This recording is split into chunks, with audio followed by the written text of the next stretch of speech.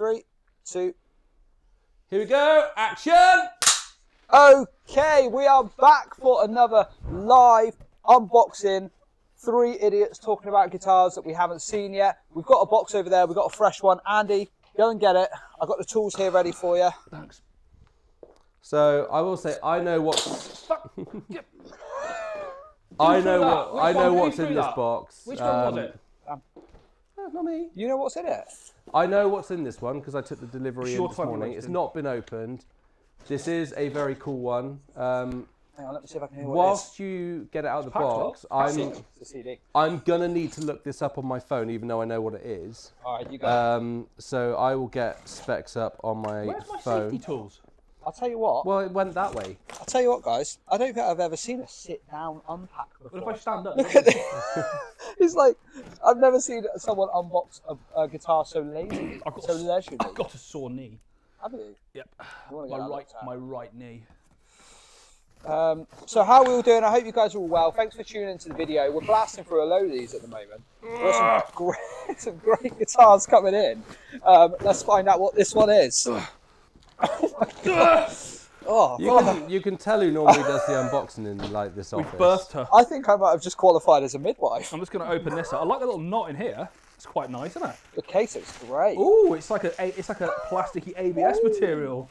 Ooh. Chainsaw case. Chainsaw type case. Okay. That's cool. It's like yours. Right. Take Fender the latches. take What's the, going on here? Take the protection off. Hang on a minute. It's got fender latches Go on, with a pick her up. chainsaw case. Well, it's an Epiphone, obviously. Plastic case, which I like. Very good case. Suitable amount of packaging in the box as usual for an Epiphone. That's like nice it. actually. This is Quite a really good case, this. So it's an Epiphone. So this is I'm never going to remember this without cheating and looking at my phone.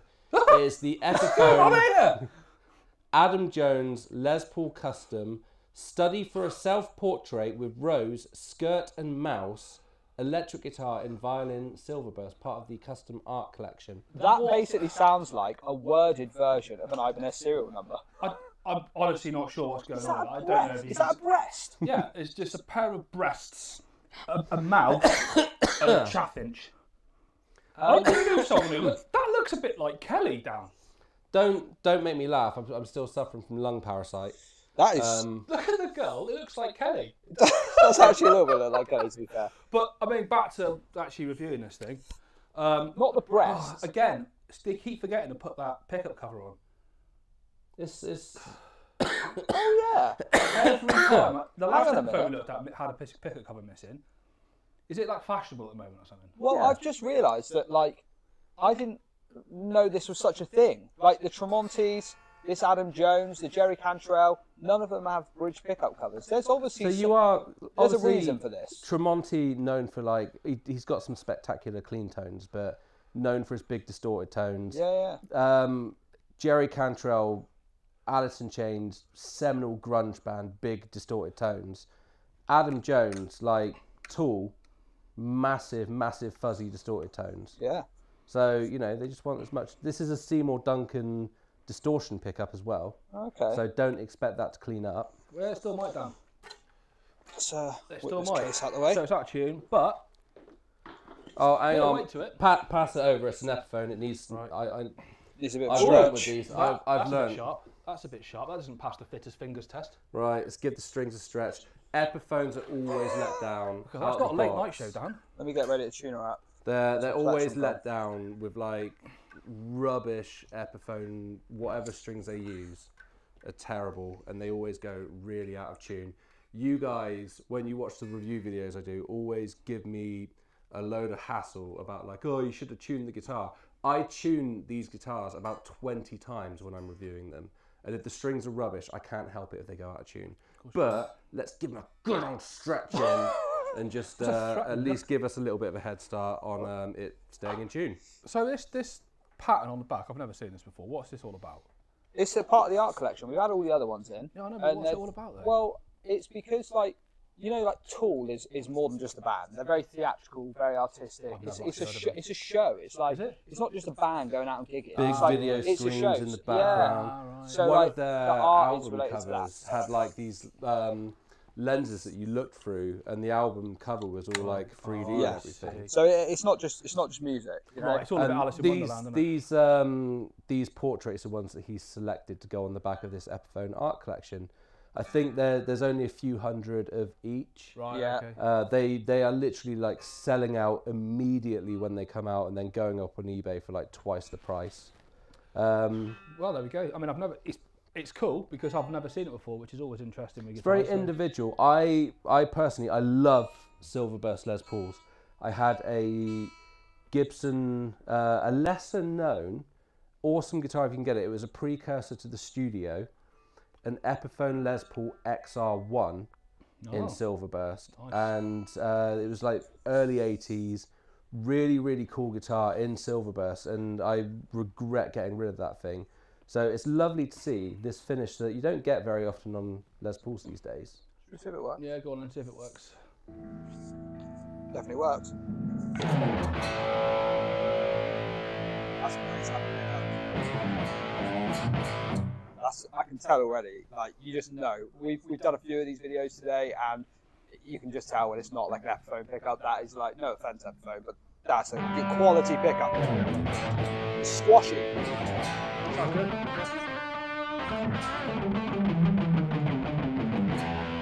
It'll be interesting to put that to the test because the neck pickup is an Epiphone pickup.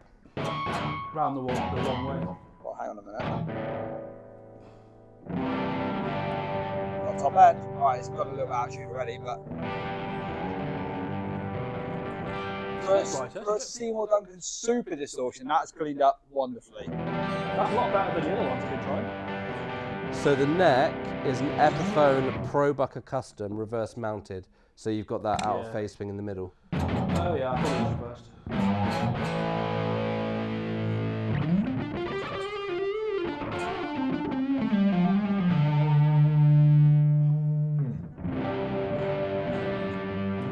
No, it's not clearing up, but I suppose. Let me retune this so you can have a noodle, because it's just gone a little bit out. She's out of tune. So what do you think of the neck profile, Sam, while you're playing it there?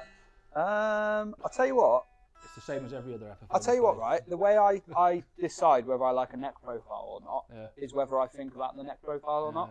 I didn't even think about it when I was playing for it, so it's comfortable. So the Adam Jones custom neck profile, it's based on like a 70s neck profile. It's a bit wide, right? It's wide and flat, but it is thin, so it's not uncomfortable because of that. But yeah, have a noodle. See what you think. Can you lube me up, please, Dan?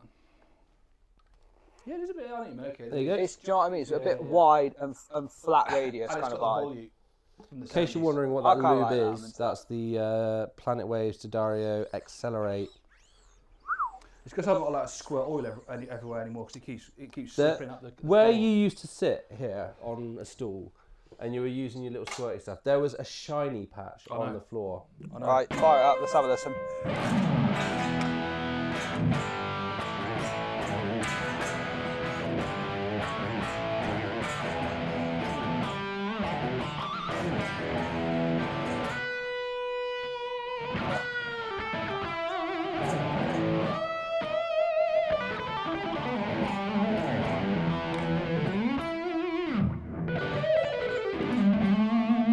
That's great.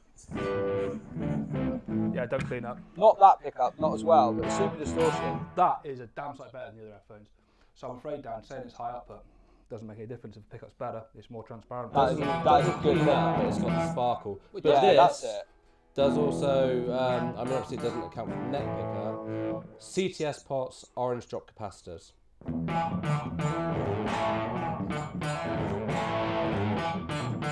I think that's pretty good. I'm quite impressed with that, actually. Yeah, I like that. I'm going to controversially say though, with the whole orange drop capacitor thing and CTS pots, I don't get the hype behind them. I know they're good, but There isn't any real hype, if you know what you're talking about. when they sort of like tout, oh, it's got orange drop capacitors in it, they're like £3. I know. But saying that, it's like, that's still a point though, isn't it? Just why haven't you all put them in then? Yeah, because it's so cheap. Yeah. I prefer paper and oil. Sounds good. I like it. Definitely very rich in harmonics. Yeah.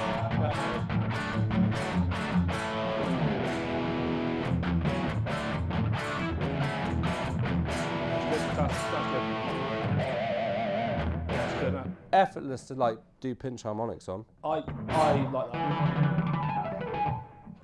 It's great. I'll tell you what, it's all about, right, the other guitars we've played in a similar price range. However, this is expensive, but I'm assuming, right, if this wasn't a limited one with the artwork on the back, it's an £800-900 Epiphone, right? Yeah. And you're paying 400 quid extra because you're getting a limited run and it's got the artwork. It plays just as well as stuff like the Wino, plays just as well as like other Epiphones that I've played, certainly like the Lazarus and stuff like that. But there is definitely, and I didn't even realise this until now, it's a cavernous difference between a cheap Alnico pickup and a Seymour Duncan. And I just didn't realise there was that much of a difference, to be honest. But that is, the harmonic richness of that pickup is massive. Yeah, definitely. It's squealy, it's squashy, it's like, it's so much nicer to play. Yeah, it opens it The up. other little point of this, you've got the little volute on the back of the headstock. Yeah. I like those. I like those too. Like a nice little thumb resting point. Gives a bit of strength there. Does. The binding and stuff on this is a little bit sloppy. The actual, being on it, yeah. let's have a look. Yeah, you look down there and you can see like it's a bit sloppy. It's a bit sloppy up around here as well. Yeah, there's like a little bit of a ridge there. Yeah, it almost looks like there's like shrinkage. Like sometimes you get shrinkage and people are like, oh, has that got a crack in the neck? It's not. It's just where there's like a bit of shrinkage around the binding. Yeah. And obviously this is brand new and it's already got a little bit of shrinkage there. But obviously it is a very highly collectible limited edition guitar. I think obviously you've got to be a fan of the band. Oh, totally. Jones. I mean, for me, I don't get it. It's not for me at all. But what do I know? It's like I just don't like stuff on guitars. But I can imagine if you're a massive fan, guitarist or not, that is cool. Yeah, the artwork and stuff looks. It's a thing. It is its own thing, and I get that. Someone who's a fan, that is a wicked thing to it, and it sounds great. It would be great. I don't know if they're. I don't know if they're. You all right? Sorry. Someone get this man a doctor. Oh, Whoever's original. thank you. That one. Yeah, whoever's original. Thank you. I don't know if they're coming after this because I think there's a few more of these limited edition ones coming first. Oh, that I think they're doing 12, aren't they? They're only doing one a month or something. Or... I don't know. I don't know if there's 6, 12. But if I wanted an Epiphone Les Paul, especially Silverburst, if they did it without the stuff on the back, I'll bring this closer to the camera so you guys can see hopefully. There's like all this glittery stuff all over the back of the headstock. If they did it, it's just a straight Adam Jones signature Les Paul Epiphone custom without all the like glitteriness on it. Just Silverburst with the pickup configuration, 70s style neck. I would love it. But obviously, belt buckle rash, all that stuff when you got the custom artwork on the back, it just kind of makes it a little bit more like an art piece. It is an art piece. I do agree. That is what it is. Yeah. You get people the will case is like cool. Case is cool. people will play these. So, obviously there are going to be Tool fans out there who are just like, I want to play this on stage. Yeah. But it'd be interesting to see how hard wearing her face is. Yeah. I don't reckon it's how hard wearing her teeth is. Well, in all fairness, it's going to be poly, isn't it? So it probably is going to be pretty hard wearing, to be honest. Yeah, definitely. Yeah, a big thick layer of poly over all that lot. Well, I know where I'm at. Go on. I know where I'm at. I think it's very cool. It's definitely unique, which I like. Yep. The pickups sound great. I'm going in 6.4. 6.4. I think it's 6.4. It's just the Wino, I think I did 6.1, and it is just that bit better. The actual guitar itself, no different in my opinion, in terms of quality and what it delivers. But just having that Seymour Duncan. Now, is it worth 550 quid? Nah. Probably might get the Wino and put the Seymour Duncan in it, if I'm honest. But, it's a great guitar and it's a collector's piece. 6.4 from me. Cool. So for me, because of the Seymour Duncan and the fact that it cleans up better, I'm already better than the 4 I gave the Wino. But it's moving itself up to 4.5 you gave the Wino. 4.5, 5. And that's compared to every guitar in the world. That's not. That's just my opinion compared to the finest guitars in the world. Give it 5. I'm going less than I gave the Wino, just purely because sloppy binding. As I said, I base things on if I want to, can I tour it for a year and have no problems?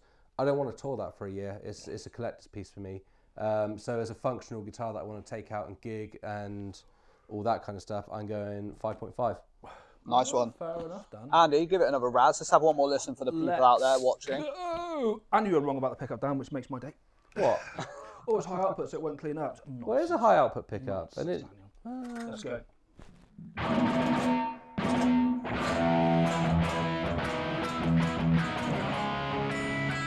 Right. Right.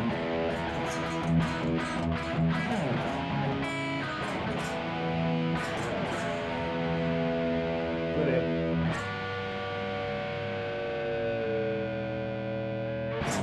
Sustains as well. It is. It's cool. That's a great guitar. I should have given it a high mark. Listen, everyone, thanks so much for tuning in again for another video. We really appreciate it. We're having a lot of fun making these and getting to look at these guitars. And actually, we get through so many guitars here at Guitar Key Giveaway. This is just the kind of stuff that we wouldn't even usually get a chance to look at because it'd be unboxed, photographed on the website. So it's great to see this stuff. We really hope this is helpful for you. And if so, we'll see you in the next one. Subscribe, like, comment, all that jazz. And we'll catch you legends soon. Goodbye from us.